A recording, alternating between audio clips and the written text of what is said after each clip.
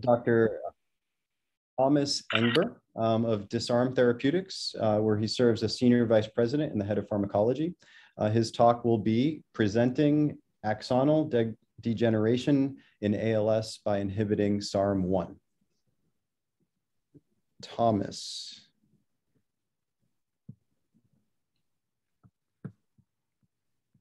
Okay, just you. Bring my presentation up.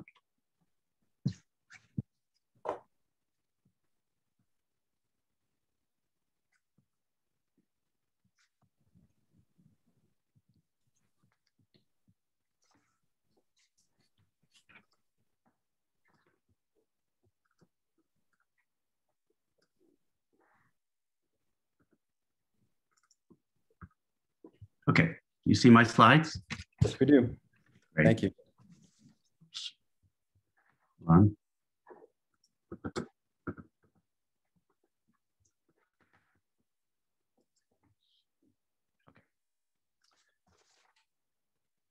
So first of all, I'd like to thank the organizers for the opportunity to discuss our SARM1 inhibitor program today. So Disarm Therapeutics has discovered the first SARM1 inhibitors, and we are now a wholly owned subsidiary of Eli Lilly and Company. So I'm going to start out by giving you a brief background on SARM1 and then discuss the rationale for SARM1 as a therapeutic target in ALS. And then I'll show some of the preclinical data that we've generated with our SARM1 inhibitors. So SARM1 is the central driver of axonal degeneration, and axonal degeneration is believed to underlie the symptoms of many neurodegenerative disorders. So there are a variety of different pathogenic triggers that can activate SARM1. These can be immunoinflammatory, mitochondrial dysfunction, traumatic, metabolic dysfunction, toxins. All of these things activate SARM1 enzymatic activity, and this leads to axonal degeneration.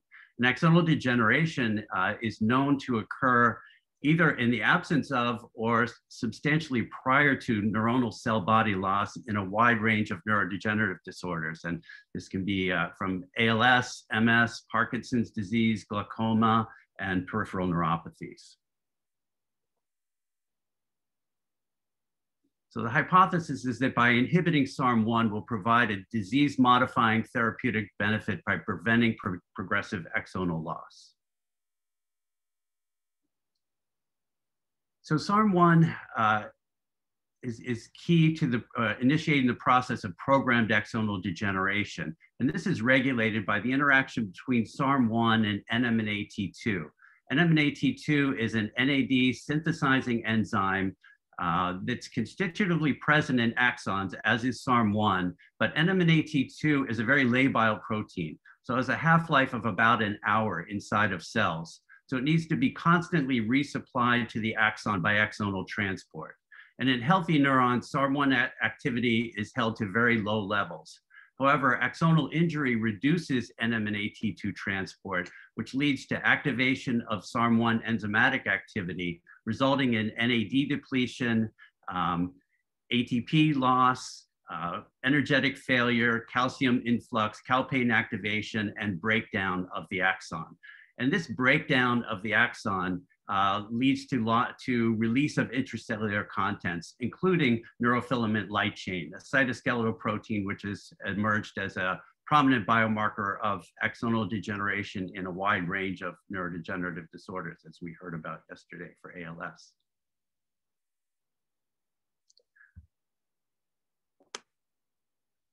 So it's a growing body of evidence that supports SARM1 as a therapeutic target in ALS.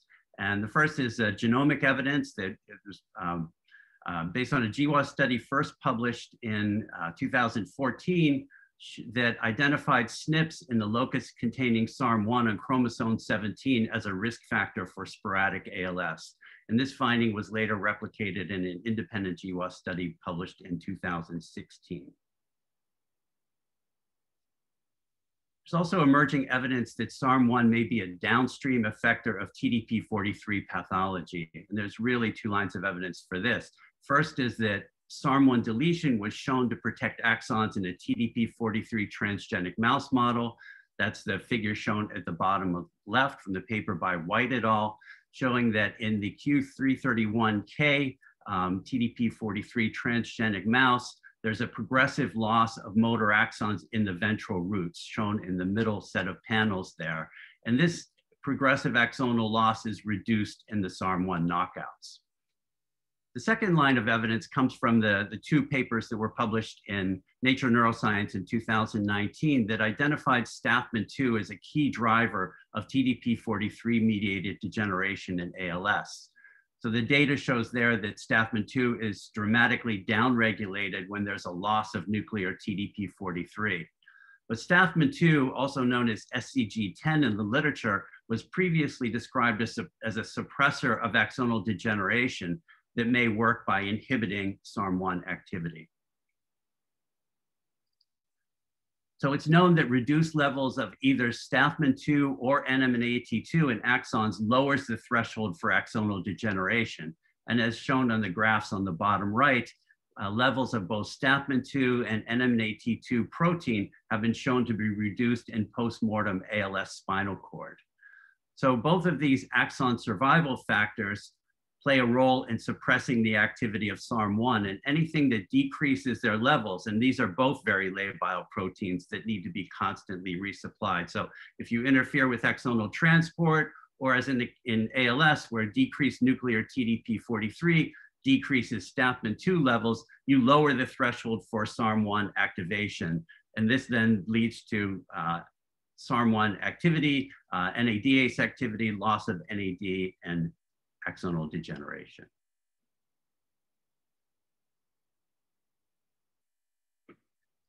So it's also recent data that directly implicates SARM1 variants or directly link SARM1 variants to ALS. So this is unpublished data that we generated with Sally Farhan at the Broad Institute. And here she did a search of genomic databases and found that protein truncation variants in SARM1, which result in loss of function, were identified at a 9-fold higher rate in healthy controls than in ALS patients.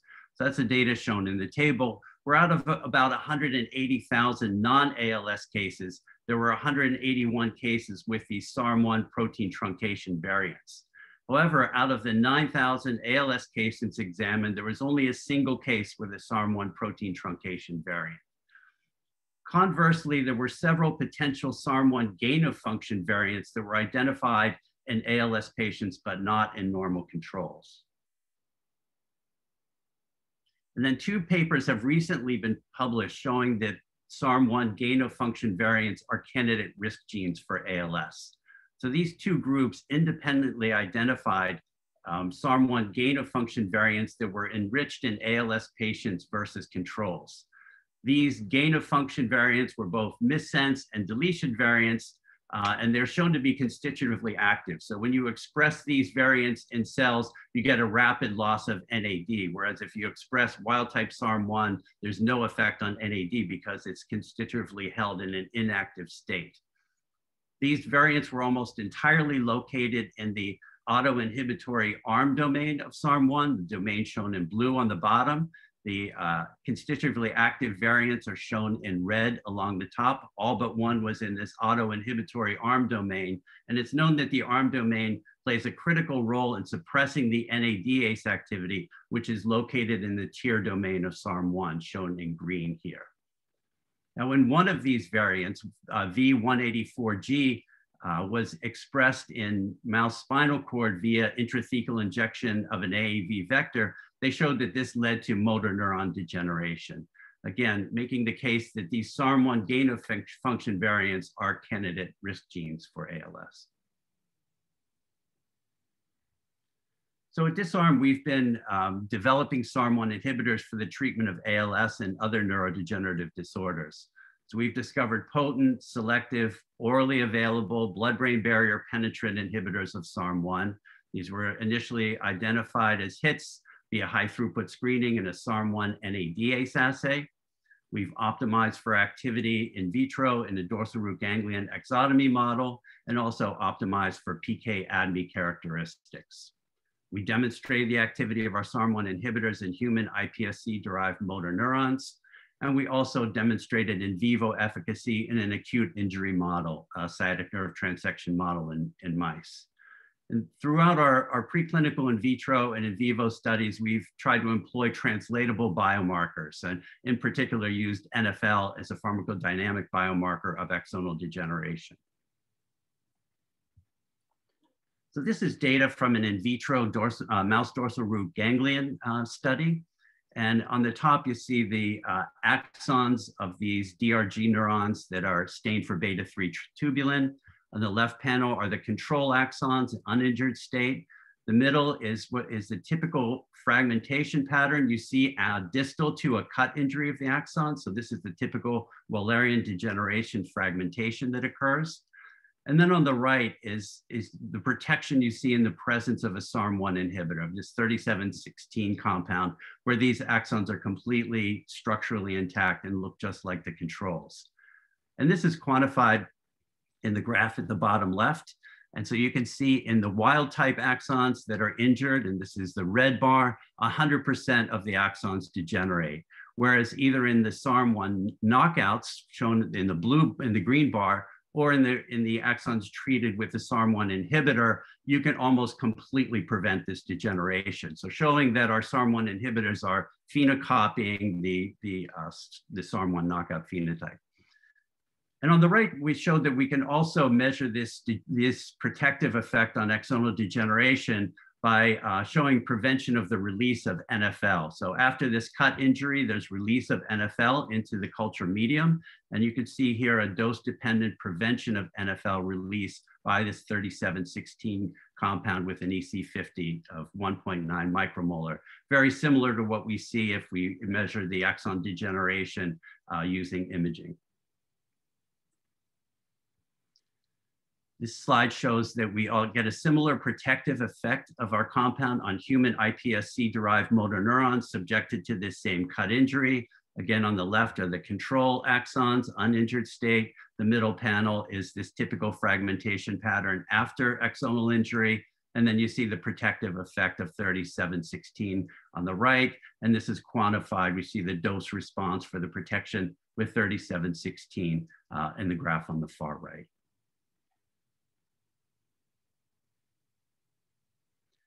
And we've shown the in vivo activity of these compounds in protecting axons in a mouse sciatic nerve transection model.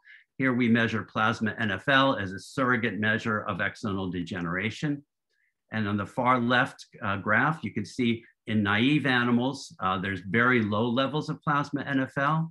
After the sciatic nerve transection in vehicle-treated animals, the bars in red, you can see that there's a robust increase in plasma NFL levels.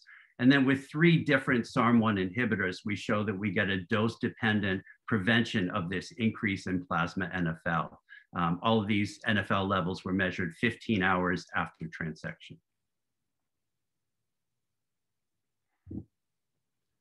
So I've shown you we've discovered potent, selective, orally available blood-brain barrier penetrating inhibitors of SARM1. We've been using NFL as a translatable biomarker of axonal degeneration. And really we're now beginning to prepare to assess the efficacy in an ALS proof of concept study using clinical outcomes and biomarkers. As usual, we'll be using ALS FRSR as a primary endpoint. We would like to use NFL certainly as a pharmacodynamic marker of axonal degeneration, potentially as a biomarker for stratification as well. And we also have additional biomarkers under consideration. And lastly, I'd just like to thank the members of the Disarm Therapeutics team who have been responsible for the tremendous progress that we've made in this program. Thank you. Thank you, Thomas. Really great progress with that program. Nice to see. I guess I have one question before we start accepting some from the chat. Do we have a sense of what other roles SAR might have in other cell types? Have you looked into the implications of inhibiting it broadly? Yeah, so the highest levels of SARM1 expression are in neurons. It is found in macrophages as well. In fact, it was originally discovered as a toll receptor adapter protein. and thought to play a role in immune function. However, it really does not have a very prominent role in immune function. The initial knockouts that were generated did not really show very much effect, and immunologists kind of got bored with it, and it was kind of forgotten until its role in axonal degeneration was discovered. So there's not a very prominent role that's been discovered in tissues outside the nervous system. Thank you. Question from the chat. SARM1 inhibition does not alter disease outcome in the classic SOD1 G93A mouse model. Is there evidence that SARM1-driven degeneration is specific for TDP43 pathology, perhaps via Stathmin-2 modulation? Do other ALS mutations or triggers activate SARM1, like C9orf72? Yeah, so as I showed, there is evidence that it may be a downstream effector of TDP43 pathology. We believe that may occur partly through Stathmin-2, but also independently, because in the TDP43 transgenic model, there is no involvement of Stathmin-2. The Stathmin-2 cryptic exon is human specific. So it does get activated by TDP43 pathology independent of Stathmin-2. It did not show any effect in the SOD1 transgenic model, but again, that model does not work through TDP43 pathology. So yes, we think in ALS, it may be linked to TDP43 pathology. But as I said, there are also a variety of other pathogenic triggers that can activate SARM1. We've not looked specifically at C9orf72, but again, those patients typically have TDP43 pathology. So we would expect that SARM1 would be activated there. Thank you. A couple more, I think we have time. Do we know yet how the GWAS SNPs linked to SARM1 affect SARM1? Presumably there's an impact on expression. Has this been shown yet? No, this has not been demonstrated. And you know, to be fair, there are other genes in that locus that could be involved as well. So it certainly doesn't prove the involvement of SARM1. But I think the more recent studies with the loss of function and gain of function mutations being linked to ALS provide stronger evidence than the GWAS does.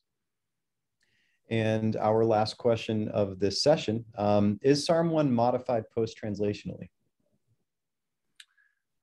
It's a good question, and it almost certainly is. And there have been some reports of post-translational modifications, but our scientific founders, Jeff Milbrand and Aaron D'Antonio, have looked at this, and they really have not found very much that influences SARM1 activity in terms of post-translational modifications.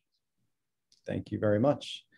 I'd like to thank all of our presenters from this morning's first session. And I think, Jen, we now go to a brief break. Is that